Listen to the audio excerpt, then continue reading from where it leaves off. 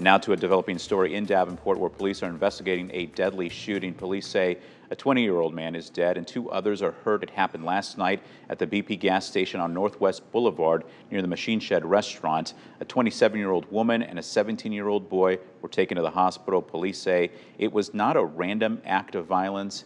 Davenport police say this is the 7th homicide in the city this year. And this shooting is just another in a group of homicides to affect Davenport this year. According to our records, there have been 7 of those homicide deaths in Davenport this year, 4 of them happening in January and 2 of them taking place just this week. According to the city, there have been 43 homicides between 2018 and 2023, the most coming in 2020 with 11. News 8 has contacted Davenport police on a confirmation to this year's numbers, as well as a reaction. We are still waiting on a response.